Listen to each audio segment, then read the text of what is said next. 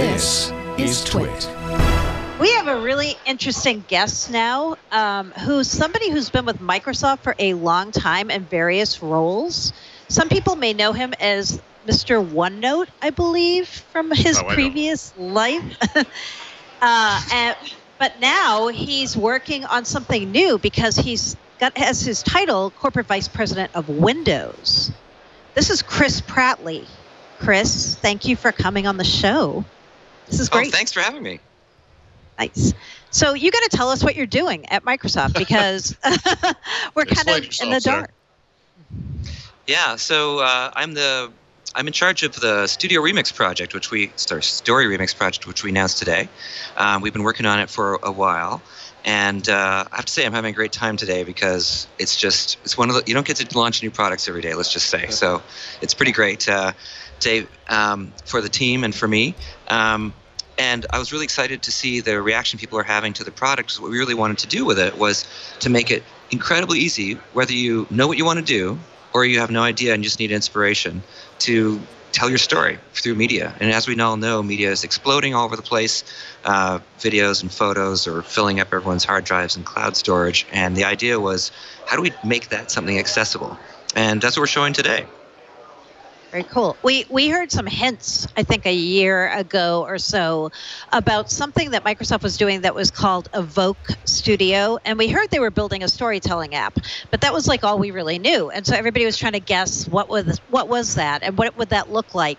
So when I saw the Remix app that you did today, I thought a lot about Sway, which you also were involved with. Right. There were a lot of things in there that reminded me of how you can really use video remix in a way like you can use Sway to tell a story in a different way, and you don't have to be a video remixing expert to use this tool. Is that the idea? True. Yeah.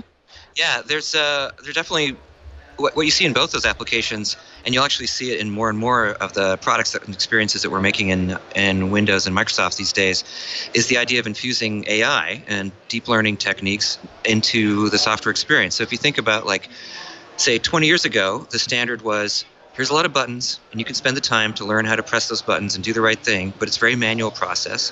And what we're seeing, even just in the last 5 years, and if you remember when you and I talked about Sway a couple years ago, I mentioned that there's this revolution coming in the AI space where we can learn from your data, we can encode in an AI system the skills of a professional designer. And what you see in Story Remix is kind of an evolution of that idea, where we've done deep machine learning on all sorts of sets of video and photos so that we can understand not just, oh, there's a person in here, but who is that person? Which of the pixels in the image are that person? Which are the background? These pixels are a dog. This is the ground. These are the walls. And once you have that level of deep understanding of what's in media, and you can do personalization off of how people use their media, what they view the most often and so on, then we can take all that data, put it through our AI system, and tell the story for you if you don't have the time or the inclination to learn how to use a tool. And on the flip side, we don't want to do everything automatically for you and cut you out of the process. So really the idea is, again, if you know what you're doing, you can use that as a starting point. And I'm sure we've all had that moment of blank page terror where you're like, I don't know where to start. And so we just say, how about this? And if you don't like it, that's where this remix button comes in. And that is very similar to Sway. I don't know if that's what I want, but I want to see what else there is. Oh, I like that, but what else is there? And it's just a click. And the idea is, instead of forcing you to make all the decisions up front and be correct, which gives a lot of people anxiety, it's more like you go into a clothing store and you say, do I like this dress or that dress? You know, this suit or that suit. Everyone can say they like something better than another thing. That's not a high anxiety decision.